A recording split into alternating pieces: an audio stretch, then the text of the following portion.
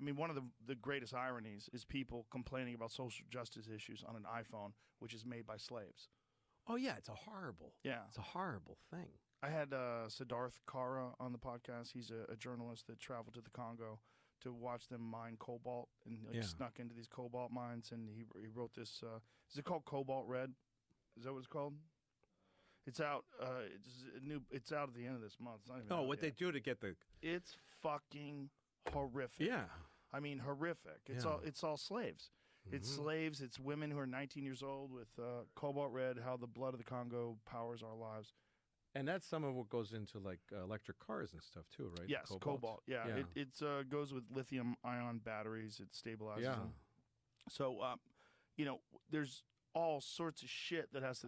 That's a cobalt mine. This is the thing is that we look at these wide shots of just like clogs of people.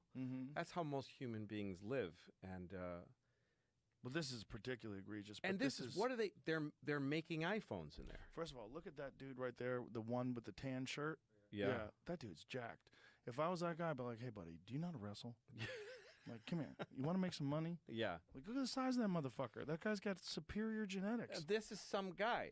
This is some guy. He could live in Cincinnati. Right. He could work at the Avis at the airport in St. Louis. Or he could be a UFC champion. Yeah, but he's in this huge pile of people so that we can have phones. The new phone.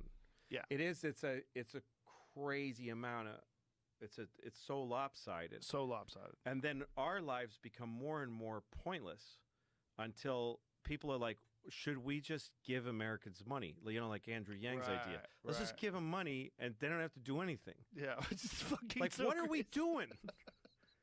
What the fuck? The point of life used to be, don't die.